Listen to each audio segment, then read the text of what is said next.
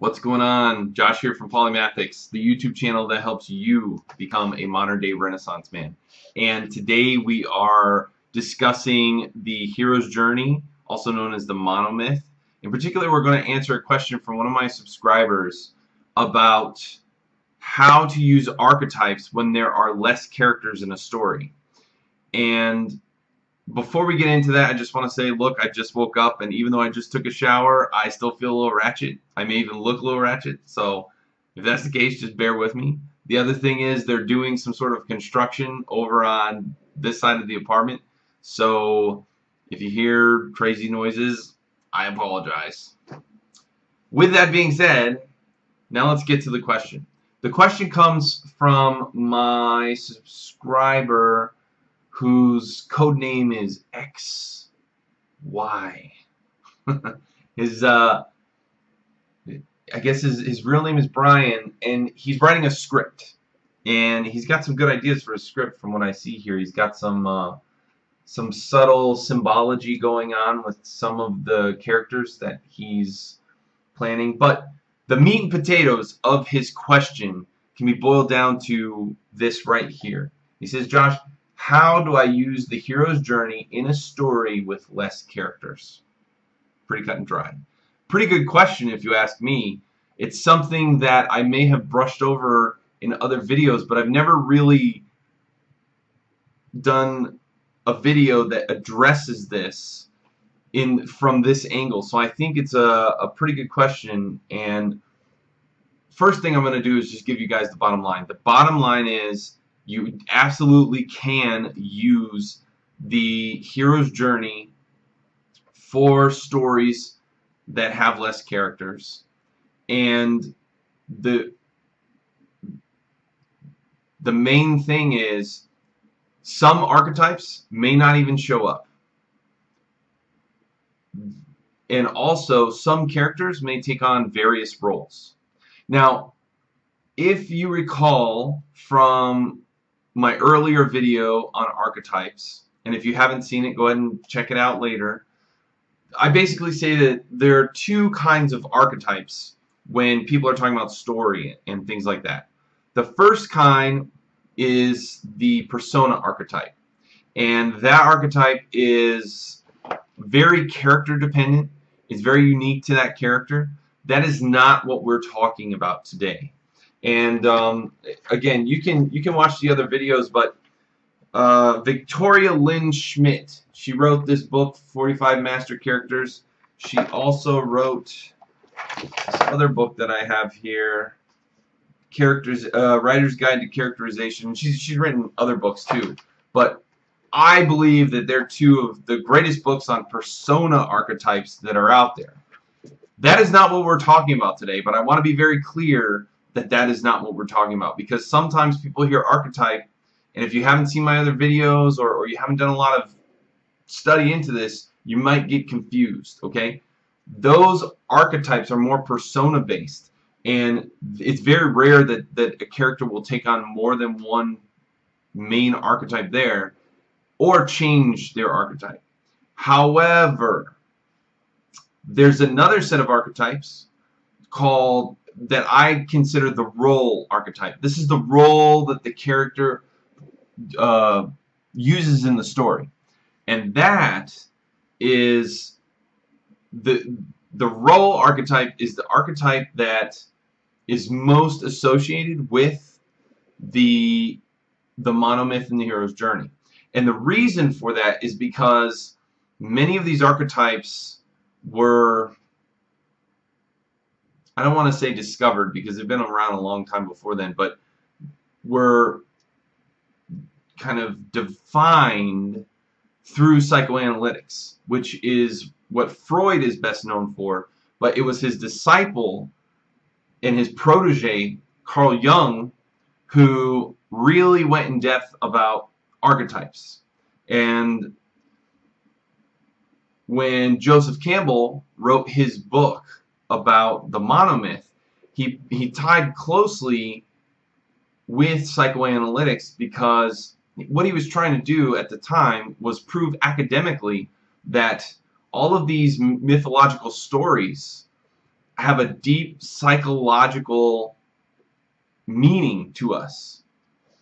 So, not to go into this, I mean, you again, watch my other video on archetypes, but the key here is that there are a handful of archetypes that are known for in the hero's journey. There are also a couple more outside of that that are in psychology that I would say probably can be squeezed into the hero's journey as well. It's just they're not the thing that, again, Joseph Campbell pointed out the things that all of the mythologies had in common. Whereas Carl Jung pointed out these are all the archetypes that we in our deep conscious recognize with. So with all that being said, how do you take a story that has less characters and fit all those archetypes in?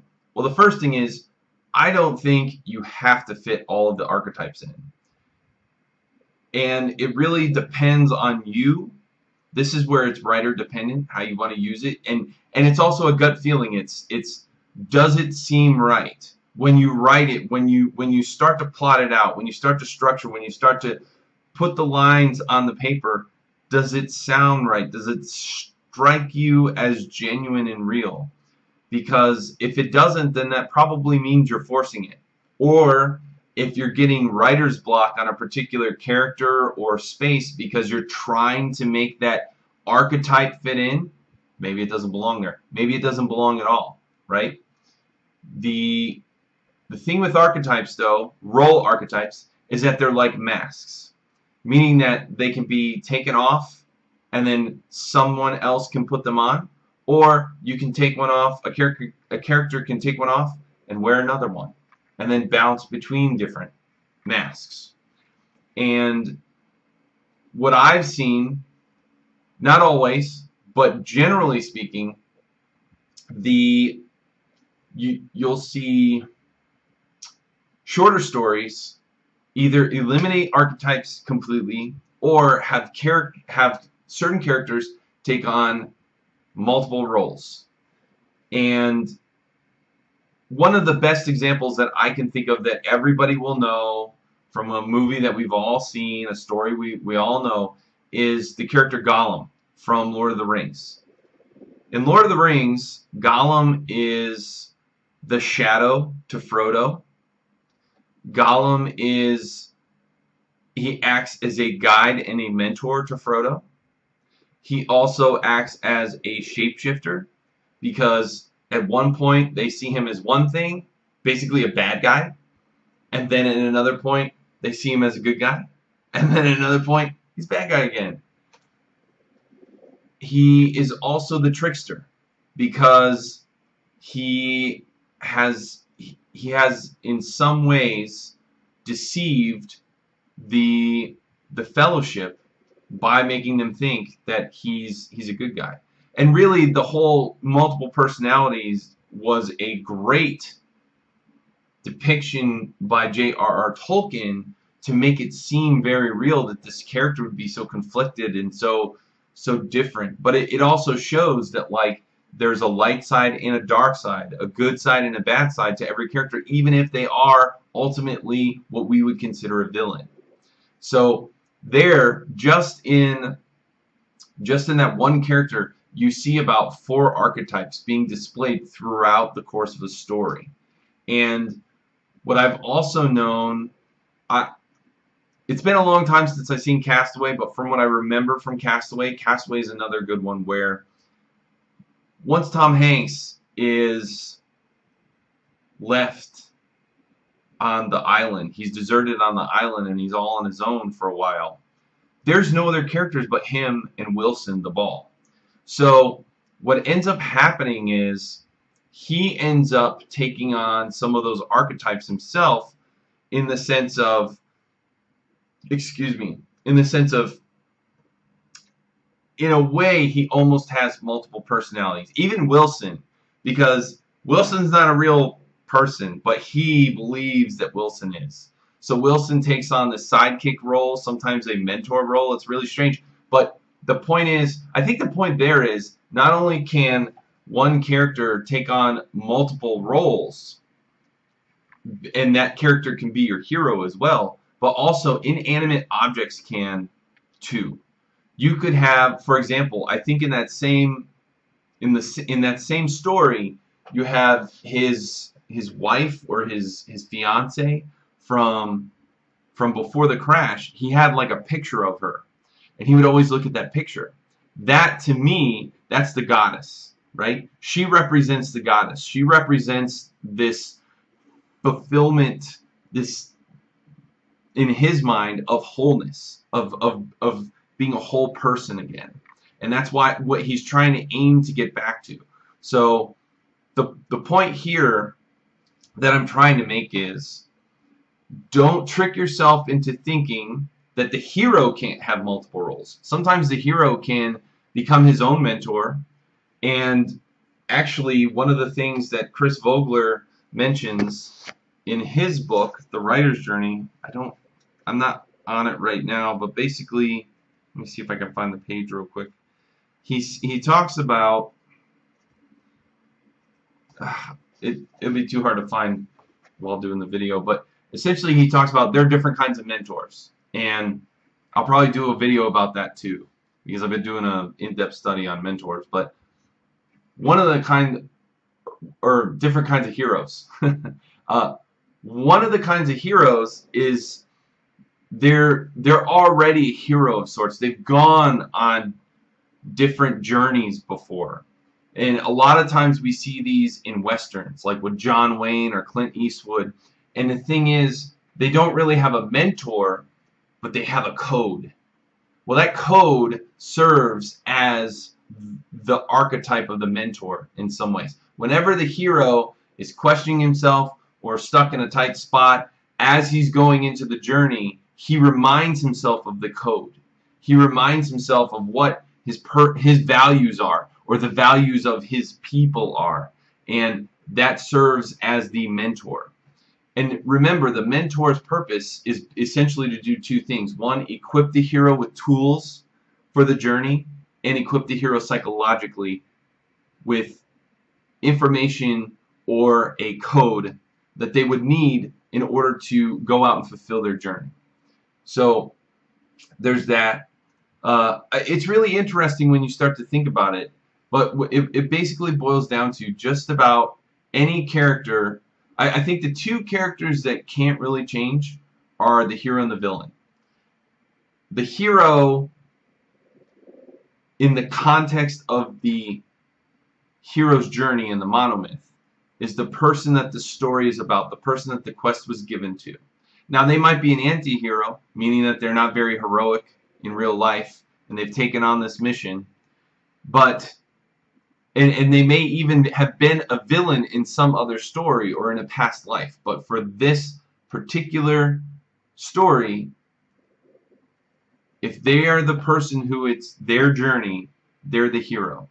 And we should pause here. I don't know if I've discussed this before, but keep in mind that the term hero in the hero's journey is wildly different than the term that we in popular culture have come to know. It's not someone who is magnanimous and goes out and rescues damsels in distress just because they think that's the right thing to do. That's not what a hero is. In the hero's journey, in mythology, in history, all throughout antiquity, the hero is someone who is part of the normal world, receives a quest, goes into the special world, achieves the boon, and then brings it back to the normal world to share with the other people. That bringing back of the boon, that's really what separates the men from the boys in terms of heroes. The true hero is the one that takes the boon and brings it back in order to share the elixir, the information, whatever it is. They share that with the rest of the tribe. Just like a hunter goes out, gets the goes out, hunts, gets the food for the tribe, and then brings it back. He doesn't just eat it all for himself. Now, the antagonist or the villain It depends on what you're looking at. So the shadow, right? That person is going to be the person who is in direct contradisposition to the hero. The person who is trying to oppose the hero from achieving that goal. Sometimes it's because it's as simple as the villain is trying to save his own people. Maybe they're both hunters and they both went out for food and there's only one deer in the forest. And so they're both trying to get that deer. That's the other person trying to get that deer. That's the antagonist. Or the person who's trying to stop them. Maybe it could be that the antagonist believes, you know, there's someone who is big into like animal rights, and so they don't believe that deer should be killed by hunters, and so now their objective is not necessarily to get the deer, but to prevent the hero from getting the deer. You catch my point? Those two roles, I don't see them switching in a story.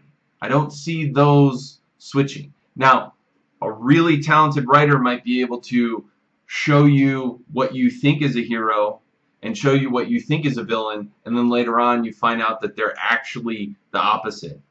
But as the story progresses, it'll be very clear whose mission, whose journey it is, who is the actual hero, and those roles. What I'm saying is the hero can't also be the villain. And then, unless I just thought of something. Unless, see, there's always an unless. Pardon me, I got something in my eye. There's always some one-off. Generally speaking, what I just said is the rule. But consider, if you will, a hero who is his own worst enemy. A hero who maybe a hero who basically questions himself so much that he is his own antagonist. Or a hero who maybe does have multiple personalities, like Gollum did in The Lord of the Rings. Those stories are few and far between, and it's also a much like thinner line that you can ride there. But there have been stories that have been done like that. There have been stories where the hero himself is the one who is his own antagonist, if you will, that internal conflict. Most stories, though, that's why I'm saying the general rule is that those two, the villain and the hero, aren't normally the same character sharing the same mask. But to give you an example, like I don't think it was a popular show, and I don't even remember the name of it, but there was a show back when I was a kid that was about like a werewolf guy. And basically, during the day, he's a regular stand-up dude, and then when he turned into werewolf, he would terrorize the people he cared about. And there have been other stories like that, where the person that you're actually fighting against, the person that you're investigating, whatever the case, it's actually the hero himself. But again, those stories are so few and far between. But this exception to the rule just goes to show you that it really doesn't matter. Basically, any of these archetypes can be switched. So, or not, I don't even want to say switched, but shared. They can be shared. And that brings up another point. I know we're going on almost 20 minutes here, but I think that this is something that we should just delve into as deep as we can and hopefully answer all the questions that we can. So another point is the passing of the baton. Sometimes what happens is one person who had the archetype dies or is removed from the story or leaves to go follow their dreams on a different job, and then in the next chapter or two, or whenever it's needed, some new character comes in, or a character from before, but then they take on that mask in a way that they hadn't before. So for example, I see this a lot with the mentor archetype. The mentor archetype, that's the one that the baton gets passed off a lot. And I think if you look at the Wizard of Oz. Dorothy has multiple mentors who also serve as sidekicks and allies, but you have her family in the beginning, in a sense, each of them have a mentorish type of role. Her uncle, her uncles or whatever, they have a mentor type role. Then when she goes into the special world, Glinda the Good Witch not only serves as a goddess, but also kind of like a mentor. She kind of guides along the way. Then, then you have, as she meets the Scarecrow and the Tin Man and the Lion, they all not only serve as allies and sidekicks, but they serve also as mentors. In some way, shape, or form, each one of them represents a flaw that Dorothy has herself in terms of heart, mind, courage, but also there's something that from their flaws she learns. And in that sense, they each serve as a mentor. They also each serve as an ally.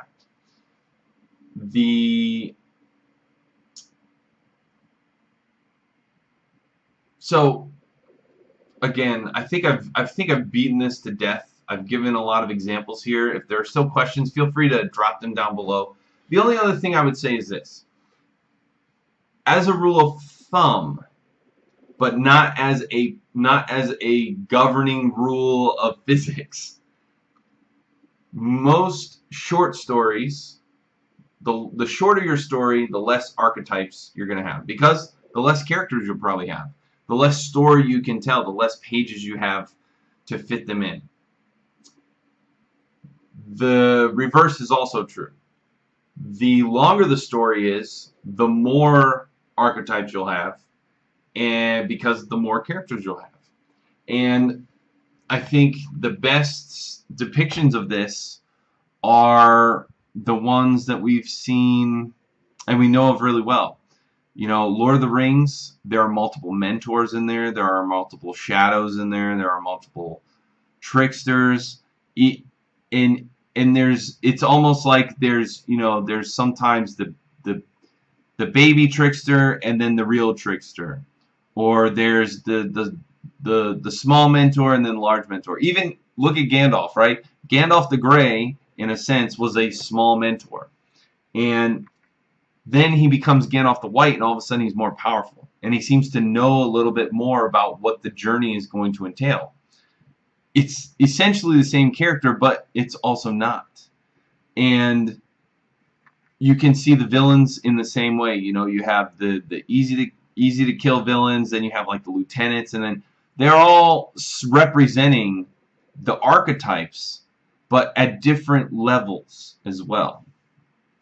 Harry Potter, you have, again, same thing. It's almost the same story being told for 6 or 7 books, but the characters change, the masks stay the same. They're just being passed along and shared with different people. And then also Star Wars, right?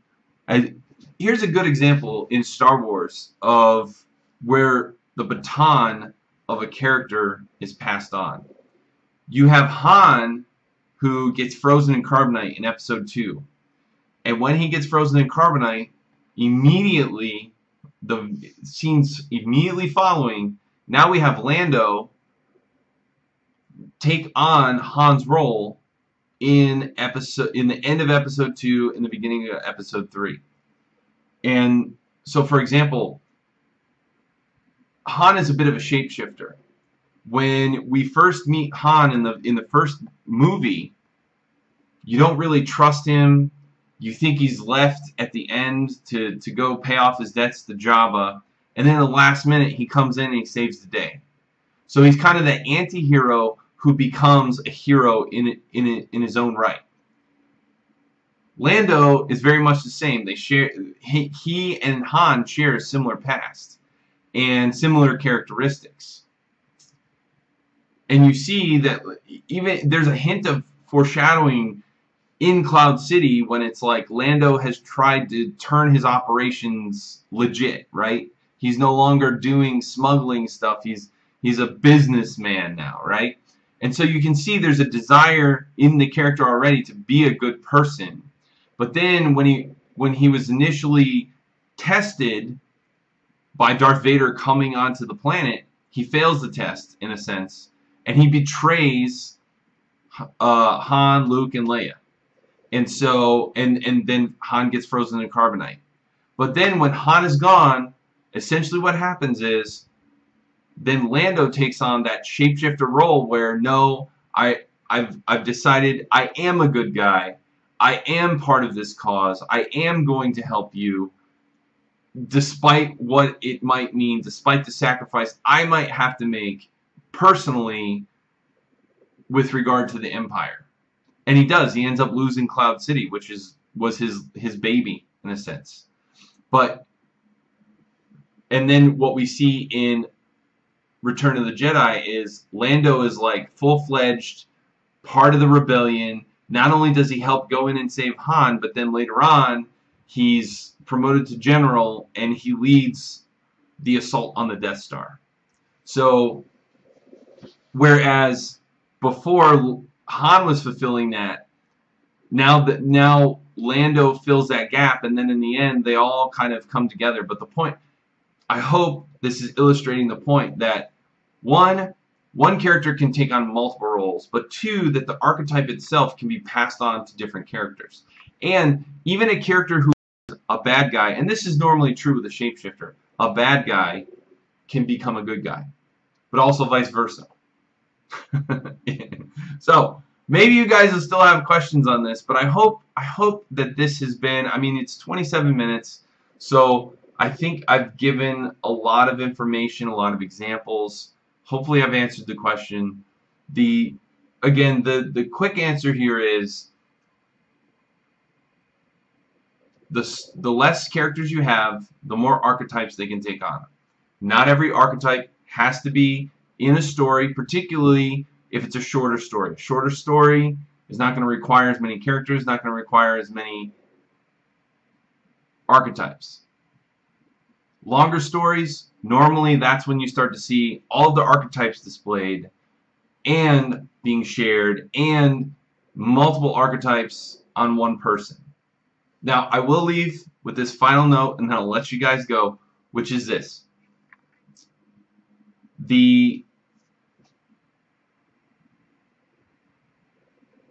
Most stories, though, there's going to be one archetype that a character fills the most.